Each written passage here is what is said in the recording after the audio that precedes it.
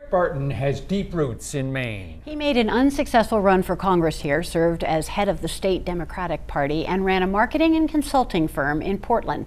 Then he turned to diplomacy and ended his career as the first person to serve as Assistant Secretary of State for Conflict and Stabilization Operations, a job where the problems were so difficult that the solutions were never simple. Rick Barton has written a book about where and why American intervention in other countries has both succeeded and failed. The book is called Peace Works: America's Unifying Role in a Turbulent World. We talked about what he did at the State Department and why it was so challenging. Our job was really to go to the hottest spots in the world, places where traditional diplomacy maybe was not taking hold, and to see if we can go from policy to practice, because so oftentimes people have big ideas, but they might as well be editorials in the local paper. And we wanted to see if we could actually take some of these ideas and turn them into practice where we would mobilize local people on their own behalf rather than the United States taking over the problem. You knew from the start going into this job, and it became apparent with each new project that you took on, this is not an easy job. This, in baseball terms, if you're even batting 300, you're probably doing pretty well, right? Yeah, for sure. I mean, I am a baseball fan, but I had a boss who described this work as venture capital. So if you succeed on 1 or 2 or 3 out of 10, you will have made such a difference to humanity and to the state of peace in the world that you should be very happy with that. You cannot possibly succeed on a higher percentage than that. So modesty and humility is a big part of this kind of work. You write in the book, the United States has the resources to do nearly anything to try to make the world more peaceful. Yet our record in the last 25 years, Rwanda, Bosnia, Somalia, Yemen, Iraq, Afghanistan, Libya, and Syria, is a powerful argument for humility. Why did you say that? Well, because I think sometimes when you are the biggest and the strongest and you have all of the advantages that the United States has, you tend to think you can solve other people's problems.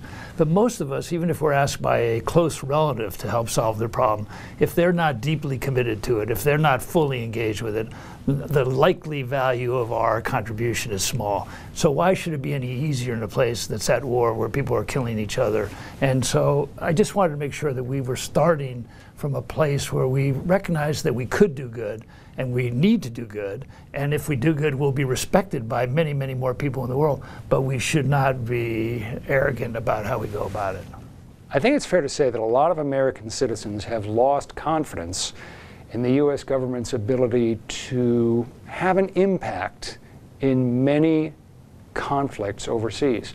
They look at the record in Iraq, they look at the record in Afghanistan, they look at the record right now in Syria, and they just kind of shake their heads and they say, why are we even there?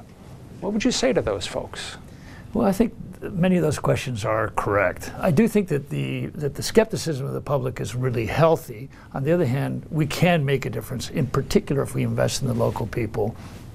And we're catalytic in our assistance. We don't think we're coming in and we will solve the problem by staying there for 10 or 20 years, as we've almost done in Afghanistan. It's pretty apparent that the foreign policy of the current administration is one that relies less on allies, more of a go-it-alone approach for the United States in dealing with international problems. Is that wise? I think it's ultimately it's going to be very, very costly to the United States, that having friends and having other people who care about the same problems we do is a much better way to solve them, because we don't have all the answers. How do you stay optimistic, because you are an optimist? Despite the fact that we have all of this terrifying violence in various parts of the world, it's actually a much less violent time today than it was in the 20th century, when almost 100 million people died in big, big, big wars. We have a lot of violence taking place, and it's unpredictable, and that puts people on edge. But I do think that our trend line is essentially one that's more peaceful. You end the book with a personal anecdote, and it's a pretty encouraging one in a book that has a lot of bleakness in it.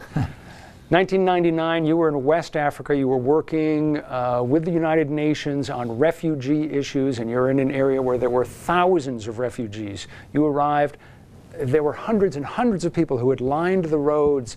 They all cheered for you when you got there. Later in the day, you had an encounter with a young woman who had just given birth to triplets. What did she say to you? She had 2 little girls and a little boy, and she said, I've named the little boy Bart.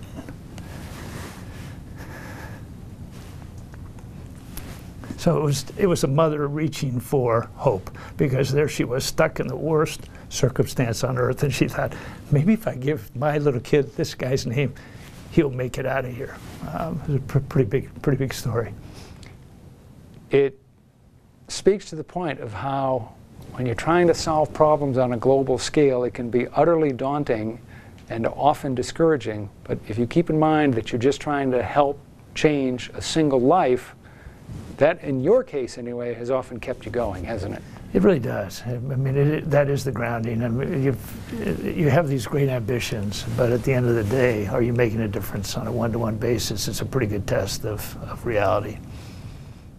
And clearly you're doing something right when kids are being named after you. My goodness. One other note, Rick Barton is a former News Center political analyst. Yes, he used to come onto our newscast to help analyze local news. There you go.